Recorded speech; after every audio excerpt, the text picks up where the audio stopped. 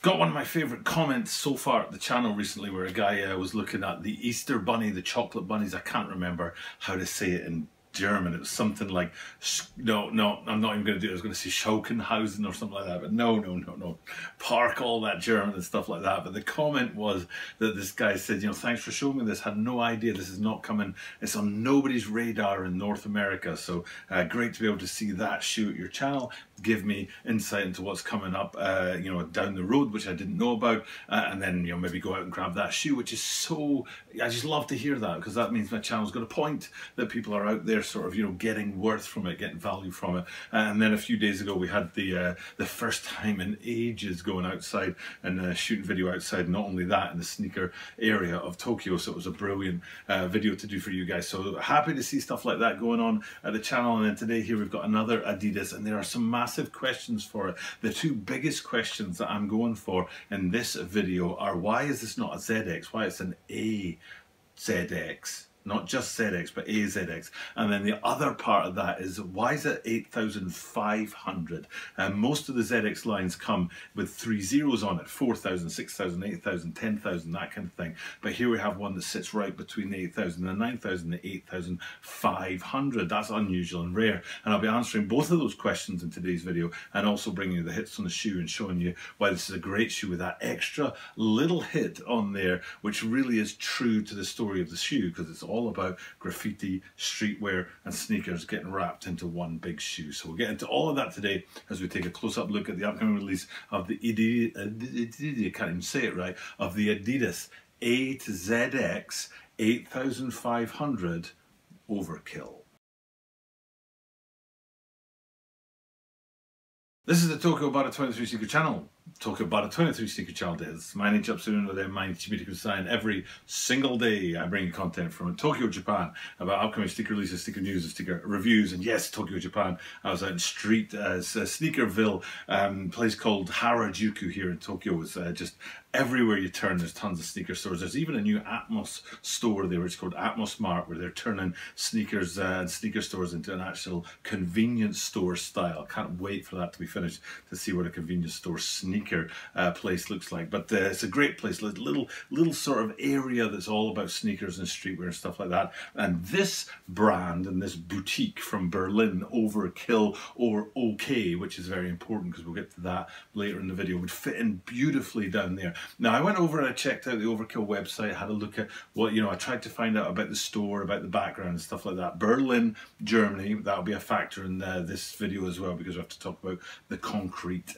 hits on this shoe because of the concrete that's there in Berlin. But parking that, the actual store and the brand itself, Overkill or OK, it's amazing. And what they said on their website, really just, I loved it. I thought it was so pure, so honest, so just in your face. This is what it is. If you don't like it, go somewhere else. And what it said was that this is the one address for graffiti, streetwear and sneakers. And I was like, okay. You're telling us exactly what you do, and then you can bring us a collaboration like this, which is definitely all about the graffiti and all about the streetwear and all about the sneakers. So it's all wrapped into this one shoe here, and we'll talk about that right now. So first things first, A2ZX is what they're going for, and what they're actually going for is you have to split that into two parts. So the ZX part is the name of the shoe, and it's the line that Adidas, like I said, ZX 4000s, 6000s, 8000s, and so on.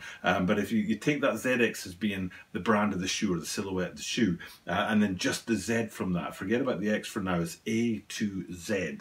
That's the point. Now Americans out there, please don't hammer me for calling it Z. I have some American friends here in Japan who are like, it's not Z, it's Z. Do you call him JZ? Is it ZZ top? No, I know that's not what you say in other countries, but you know what? I'm British, we say Z. Hopefully you can get over that. So it's A to Z is the idea. And what they're doing is they're bringing out 26 shoes from the ZX line with total different themes and different story in each one of them. And apparently this one represents O, which I think is about the 14th letter of the alphabet. Somewhere there or thereabouts. So there's another 25 shoes in this A to Z X line at Adidas. So that's why it's got that A-ZX at the start, A to Z X there. And then you've got the 8500 part of it, and you're like, whoa, what's going on there? Why is that happening? That's all about the Overkill guys. That's nothing to do with Adidas. That's the Overkill guys designing their own shoe, making a collaboration. And what they've done is they've taken the 8000s and the 9000s, crashed them together into a hybrid shoe. So if you're hybrid in those two, where's the midpoint? The midpoint is 8500. So that's why it's called the A to Z X 8500. There's the two questions at the top of the video, already answered for you guys out there. And then we get into the shoe itself and talk about what's going on with that. What I want to do is I want to look at the construction, which is all about the colors and the materials, and then the branding and the hits on there. So construction wise, if we look at it from the lateral side, you can see there's basically two things going on with the shoe. Part one is towards the front end and the lower end of the midfoot area. You can see there's a whole lot of grey going on, and that goes back to what I was talking about before with Berlin and representing the concrete there. But the idea is not just that that represents concrete. The rest of the shoe and those flashy neon bright graffiti colors are the graffiti that's painted on that concrete. So you need that dull grey. You need that front half of the shoe in the grey to be the base of the graffiti. What would we call this if it was art? It's there's a word for it, what artists draw on, like when they paint a picture on a canvas. That's the word I'm looking for. It's a grey canvas of concrete down below and up front that you need it there to build your graffiti on and spray your graffiti on and have your graffiti designed on there. So if you see that on the lateral side, there's a whole heap going on there, including the three-stripe branding. Now what's really interesting, and I'm going to wait just a second, but we'll get to it in a moment, but is the medial side is less busy in terms of construction, no less busy in terms of color and design and stuff like that, but there's just, it seems plainer even though there's a ton of color going on, boing, and it looks like that. You can see that the medial side is less busy than the lateral side. Now this on its own would be a wild sneaker, but when you've already seen the lateral side and you're kind of like, whoa, then when you come to this side, it's like, oh, okay, they've pulled it down a little bit there. Their choice, can't really complain about it, can I? And then other things to look at on the shoe. So you've got that, you know, the colours going on there. There's some really interesting stuff going on with the hits.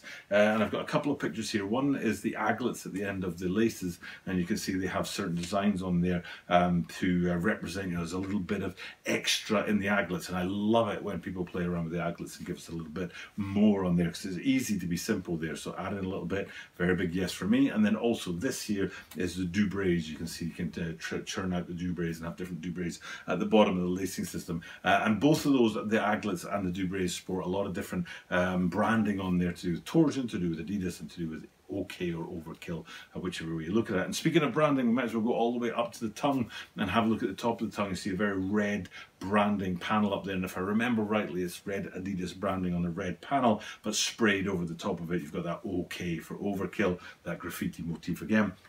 And we won't look into the insoles too long, because we can actually look at the insoles because they've been pulled out for us in this picture here, and you can see the branding again on the inside and that OK motif again on there. And then if you go around to the back too, you see the I think it's a triangle, if I remember rightly, of branding on the back of these guys to sort of complete that. And then the final real thing that we want to go have a look at is we're going to go have a look at the outsoles and see what's going on there. Of course there's plenty going on there, but if you're my age, which is 44, I know I look older, but I'm just 44, that means that I was, you know, just getting into fashion in the early 90s, and in the early 90s this torsion bar was absolutely fire. It was yellow back then, and I don't remember it ever being anything other than yellow, but these days comes in a lot of colours, including on here where it's like a bit more about the volts or the greens or the neons than the yellows in these ones. But you've also got a couple of hits of branding at either end of that torsion bar on there, so it's a couple of really nice features to finish off the bottom half of this shoe. So back out looking at the whole thing, I think I've pretty much covered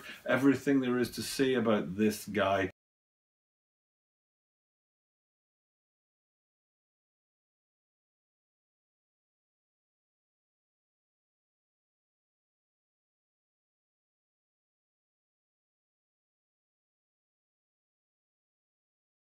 I'm sure there's probably other branding hits and you know, construction stuff going on and things that people could bring to it, and tell us all about it in the comments down below if there's more about this shoe. But also, if there are people out there who just don't know this is coming down the line and they find that out from this channel, I'd be super grateful to hear that in the comments down below too.